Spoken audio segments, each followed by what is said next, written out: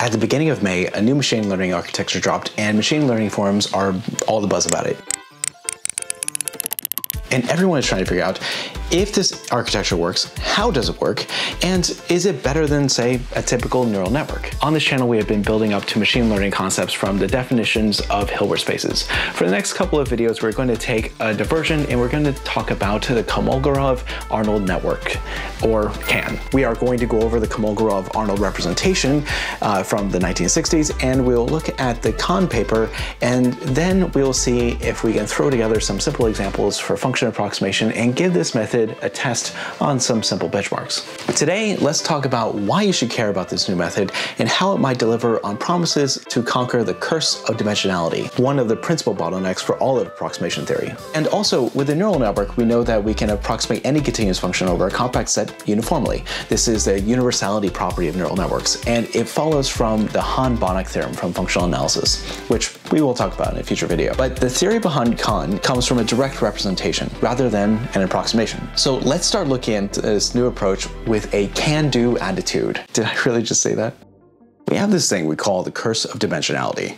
Essentially what it says is that if it takes 10 basis functions to approximate a function well in one dimension, then 2 dimensions we need 100 basis functions, and in 3 dimensions we need 1,000 basis functions. To achieve a good approximation in n dimensions, we would then need 10 to the n basis functions, which very quickly becomes intractable, especially when the dimensionality of a system gets huge. And 10 to the n weights takes a correspondingly long time to train. To put this in perspective, there are, say, 10 to the 21 grains of sand on the planet Earth and 10 to the 78 atoms in the known universe. So if the weights we need to train scale at this rate, then there is no hope in getting a reasonable approximation of a function of high dimensions, unless the system is like fundamentally sparse. Mathematicians saw that this was going to be a problem very early on, and the term the curse of dimensionality was first coined by Richard Bellman in 1957, and this was in relation to dynamic programming. So it's not like we don't deal with high-dimensional problems in machine learning right now,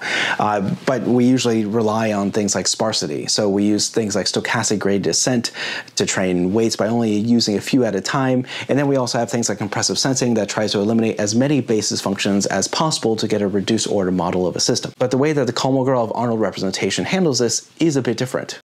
The Kolmogorov Arnold network leverages the Kolmogorov Arnold representation, which provides a representation for all continuous functions. The structure looks so close to neural networks that the machine learning community has debated the relevance of this theorem to neural networks for decades.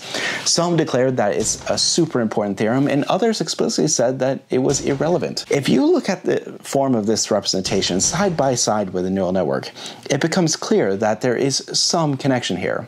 So why the doubt? It should also be noted that the Kolmogorov Arnold representation is actually stronger than universality. Universality is about getting a good approximation over a compact set, but the Kolmogorov Arnold representation is an explicit representation of a function. It's not an approximation, it is exact. So, I mean, that is good, right? But I haven't even told you the really good thing yet. Let's stay positive for a second and go back to 1900 when David Hilbert introduced his problems of the century. Hilbert's 13th, he had a lot of problems, essentially asked if every high-dimensional function could be represented as a sum of functions of 2 variables. Kolmogorov and Arnold showed that this is indeed possible, and that the only true multivariate function is addition. Actually, it was Vladimir Arnold that found this result, and at the age of 19, while he was a student of Kolmogorov. Kolmogorov later published a refinement of Arnold's result, and then later Lawrence simplified the Kolmogorov Arnold representation by showing that you need only one activation function. Vladimir Arnold actually wrote one of my favorite classical mechanics books. It's called Mathematical Methods in Classical Mechanics. I have it like right up on my bookshelf where I can see it. If you want a mathematician's take on classical mechanics and physics, I really highly recommend taking a look at that book. It's a pleasure to read. So let's look at the inside. We have isolated each dimension of the independent variable, put them each individually into a function, and then we recombine them through addition.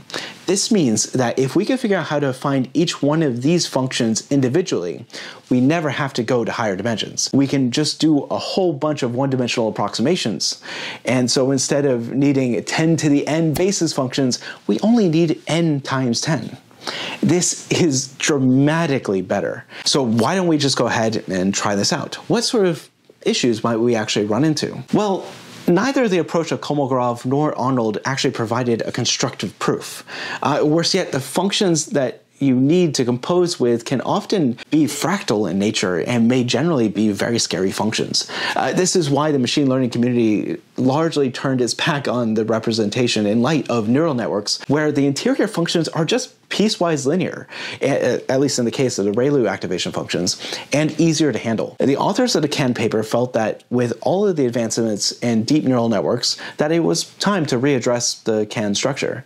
To this end, they are replacing the ReLU activation functions with unknown continuous functions, and specifically splines.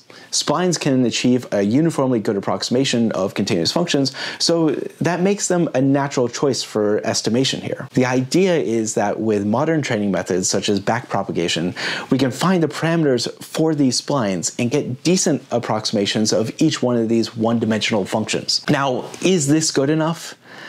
We know that the function inside the activation function obtained from the Ka representation can, say, be fractal in nature, and piecewise polynomials hardly qualify as fractal functions. So, could we actually approximate every function using this method? Well, the author of Can seemed to think so, and they also take this construction further by adding more layers. They actually conjectured that in the paper that the addition of layers might remove the need for any sort of pathological functions in the approximation. However, that theory must be worked out further. So that's the background on Can.